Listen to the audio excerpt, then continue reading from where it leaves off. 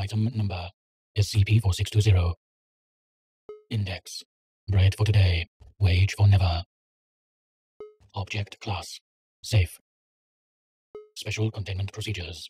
Any company that has purchased SCP-4620 instances will be visited and seized by agents embedded in the public health organizations of the world's major powers. The seized instances are to be stored in a secure class containment locker at Site-34. Description.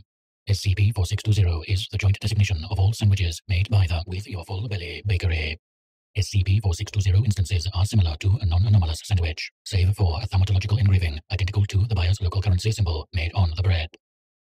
Upon ingestion of an SCP-4620 instance, the subject will not experience hunger for a fixed period of time. The length of time depends on the amount paid and the inflation of the country. However, the subject will remain thirsty, will suffer harm normally, and will need to sleep. After the effect ends, subjects will experience normal hunger directly proportional to the length of time under SCP-4620 effect. Interview log. Forward. Dr. Ortega interviews Esteban Manrique, former worker of With Your Full Belly, about SCP-4620. Begin log. Ortega. Greetings, Manrique. Could you explain what SCP-4620 is? Manrique. Oh, right. The bread.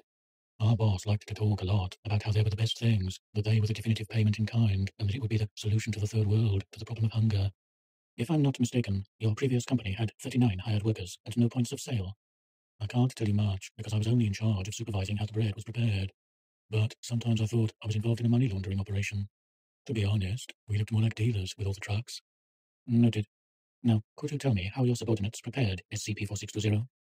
Well, like normal bread till the end. That's when the boss ordered us to use the lucky coin and embed it a little until forming the symbol of the coin. He said that it was for the elemental energies of trade and nourishment, or something. Excellent. Thank you for helping, Mr. Manrique.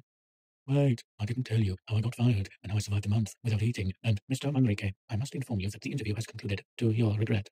We will call you another day if we think you have something else to contribute. Have a nice day. End log.